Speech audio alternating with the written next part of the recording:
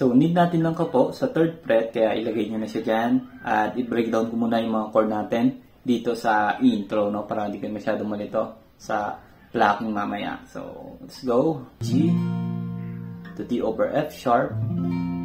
Then A minor, 7. Tapos C at 9. Then D. Tapos yung last 2 chord natin, back to G. Then D11, parallel sa 5th fret. Yan. I-demo ko muna sa inyo yung fingerstyle natin dito sa intro. Let's go.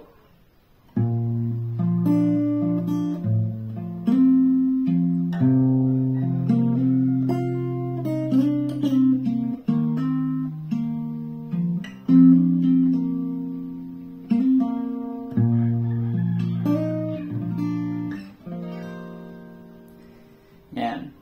So, mukhang mahirap, no? Pero madali lang yun, guys. Play natin yung 6th string, 3rd fret, tapos play natin yung 4th, open, 2nd, open string, then back to 4th, then 2nd string ulit.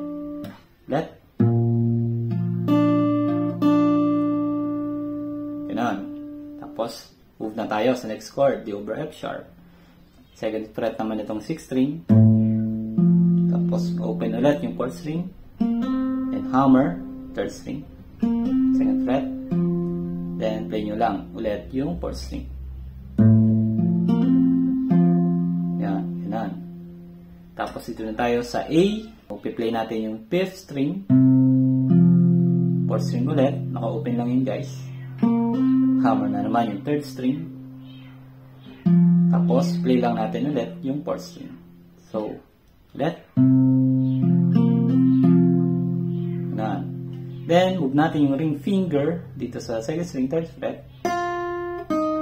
Then, 1st fret. Yan. Kuha. Then, yun. So, slide lang natin, no, yung 3rd string dito, papunta sa 4th fret. Then, play ulit natin siya. Pabalik naman. Tapos, i-play nyo. Pwedeng i-pull up or play nyo na lang ng open yung 3rd string. Ganun. So, ganun yung first part natin, no? So, play natin sa simula.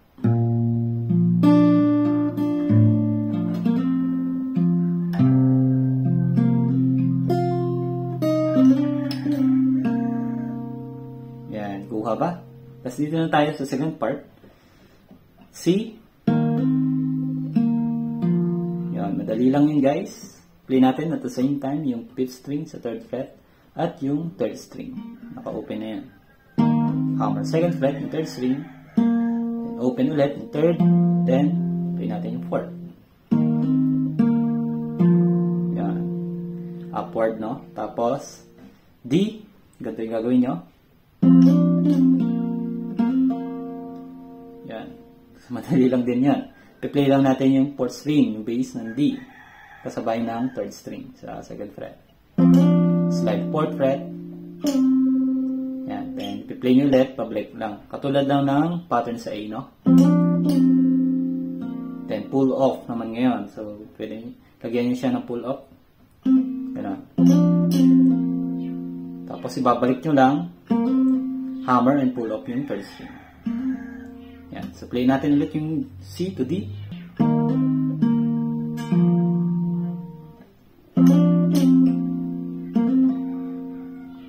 Yun. Then, yung last na dalawang chord natin. Yung G to D11. So, 6. Tapos, downward lang yung 4th, 3rd, and 2nd string. Tapos, sasamahan nyo ng hammer yung 2nd string sa 1st fret. Tapos, yan. I-hold natin yung G, downward. Make sure lang na naka-mute yung 5th string para mas maganda pakinggan. Ganun. Tapos, yan. Ganun lang kasimple yung intro natin, no? So, play natin sa simula. Sabayan niyo ako. Babagalan ko lang, no?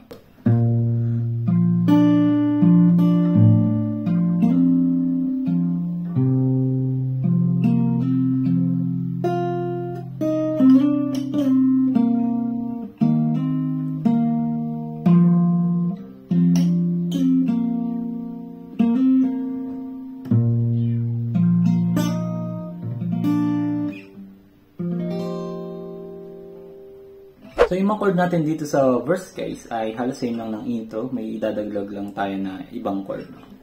So dito sa G, ganito yung magiging shape niya. So magiging G at 9 na siya ngayon. Bass, mute, 5th string, open 4th, then lagay niyo yung 3rd sa 7th fret, tapos open pa rin yung 2nd string. Tapos D over F sharp, then E minor. So bababa nyo lang yung index dito sa 4th string. Yan. So, ganyan na yung magiging shape ng E minor nyo. Since, plucking naman yung gagawin natin, no? Then, C at 9. Then, B minor, broken. Yan.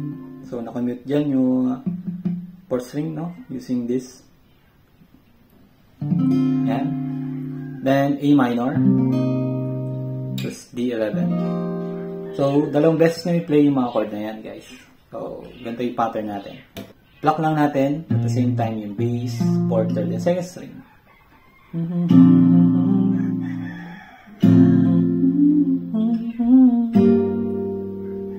Pagdating sa E minor, susundan natin siya ng 2nd and 3rd. Ganon. Then C at 9, play natin yung 5th, 3rd, and 2nd string. Then, sundan nyo ng 3rd string, no? Yan, same lang sila ng pattern sa B minor, then A minor, ganoon lang din. Then, yan, i-hold natin dito sa D11. So, ganun yung first part ng verse natin. So, tugtugin ko. I could stay away just to hear your breathing. Would you smile while you were sleeping? While you're far away and dreaming? Yan. Second part, pabalik lang tayo. So, ulitin lang natin yung pattern. I could spend my life in this sweet surrender. I could stay lost in this moment forever. Yan. Pagdating sa forever, A minor, hold na lang natin siya, no? Then, move on na tayo dito sa third part ng verse. So, magsisimula siya dito sa B minor, C major 7, then D11, then yung signature na chord ni Justin, C minor 6. Yan. So, play ko muna yung part na yan. Every moment spent with you is a moment I treasure.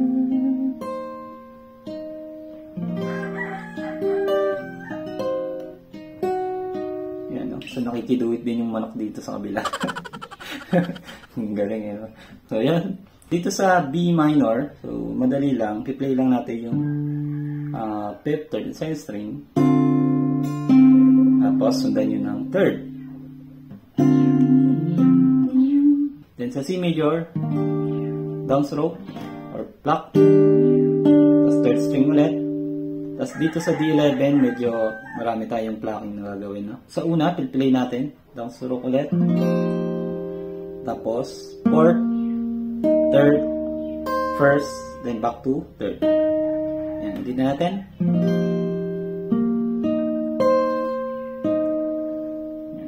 Then, downstroke ulit. Lalagyan nyo na siya ngayon ng hammer sa 7th fret, yung first string. Then, 3rd, 2nd, and 1st, downward. Then, move na kayo sa C minor 6. Then, play natin yung 3rd, 2nd, then 3rd. Yan. So, ulitin natin sa simula. Every moment spent with you is a moment I treasure.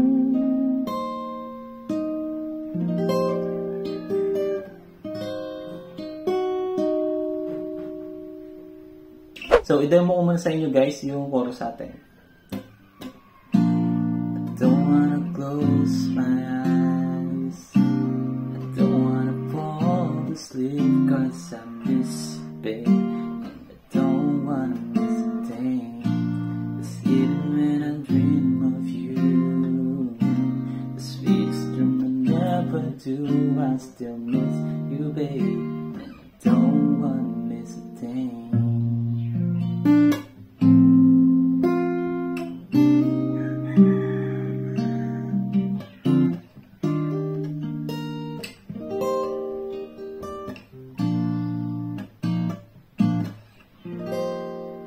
So, ito yung mga chord natin. G.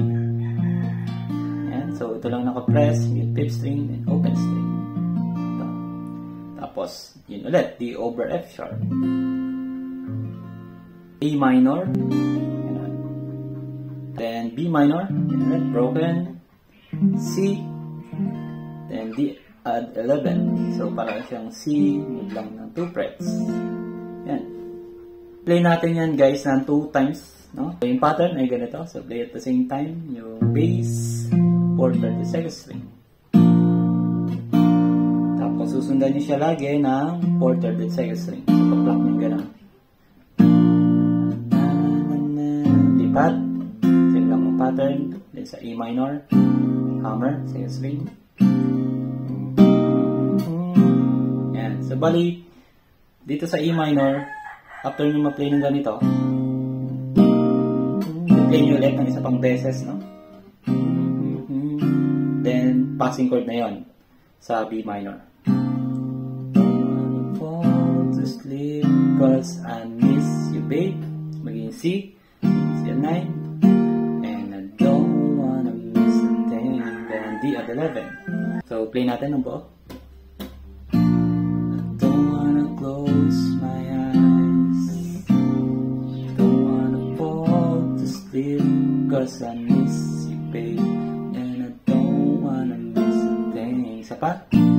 Cause even when I dream of you, the sweetest dream would never do.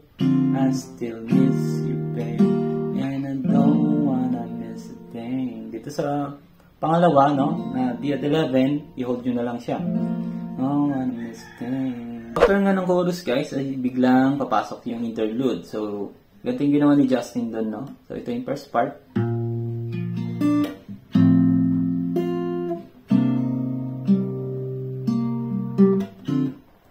Yan. So, G. Yan. So, 6. Tapos, open 4th, 3rd, and 2nd. So, pababa lang. Tapos, lalagyan ng slap. Then, di pa tayo ng D slash F sharp.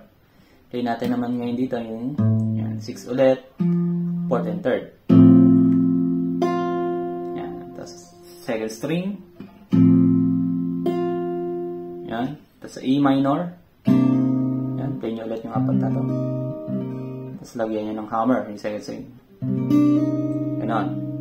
Tapos, susundan nyo siya ngayon ng 4th, 3rd, then back to 4th. Then, slap. Passing chord, B minor. Yan. So, dito natin.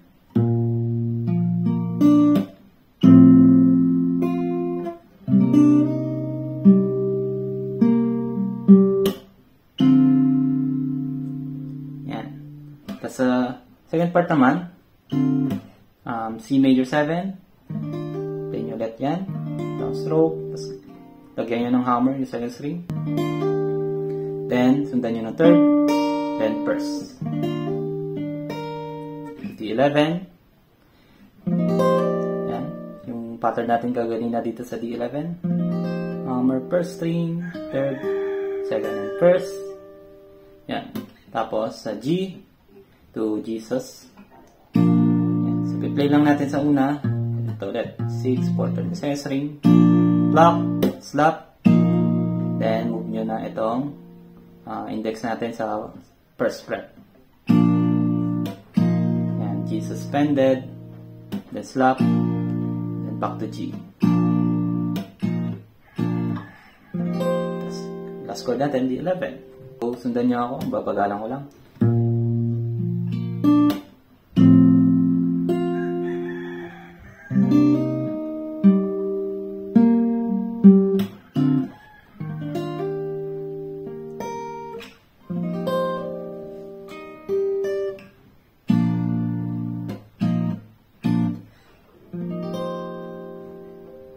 So, sa second verse natin, guys, ay ulitin nyo lang yung mga chord natin doon.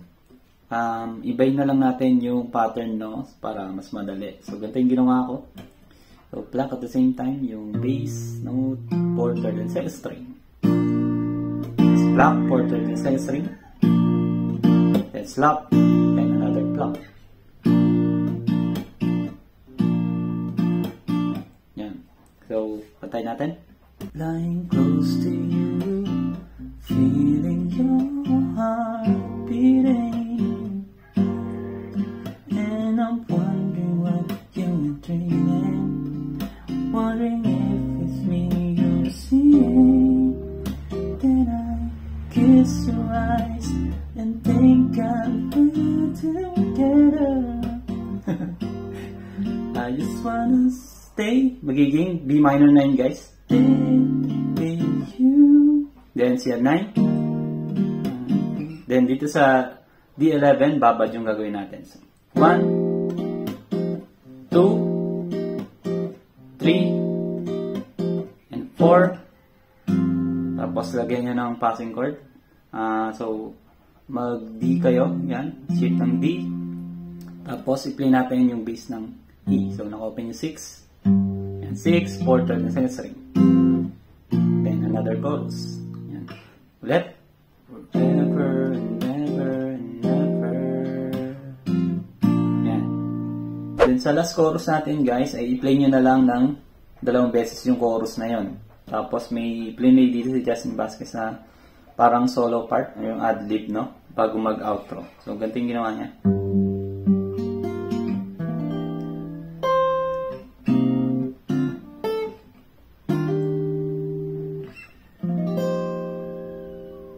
So, ganito yung pattern. Simula siya dito sa E minor. So, open 6, then 4th string, 2nd fret, open 3rd, 2nd, then back to 3rd. So, downward and upward. Yan. Tapos, may chord siya na ganito. So, C sharp minor, 7, flat 5. So, 4th, 5th, 4th, 5th. Ganun. Tapos, ibaba nyo itong pinky nyo dyan sa 1st string, 5th fret.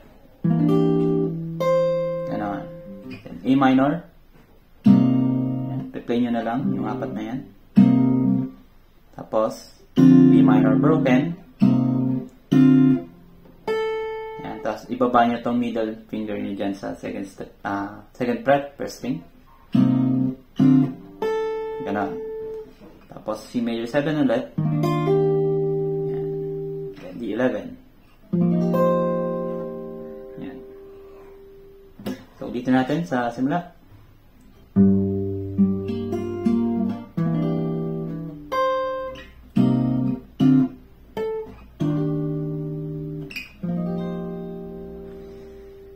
Then, itong outro natin. So, ganito yung gagawin nyo. G, 6, 4/3 and 2nd string. So, downward ulit. Tapos, lipat tayo sa D over F sharp. So, ito lang piplay nyo. 6 and 3rd string sa 2nd fret. Tapos, susundan nyo siya ng 4th, 3rd. Then, move nyo na itong ring finger or ring pinky nyo sa 3rd fret, 2nd string.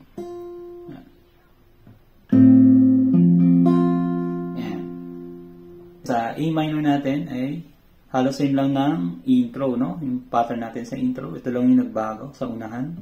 So, piplay lang natin yung 5th and 3rd string open.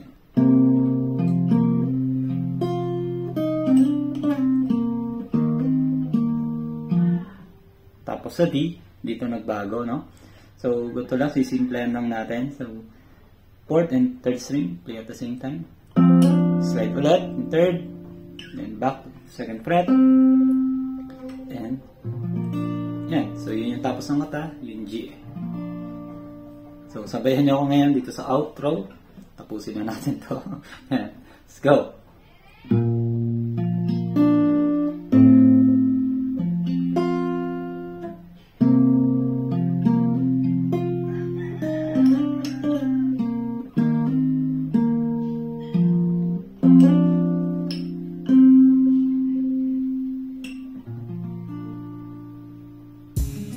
Maraming salamat muli sa panonood.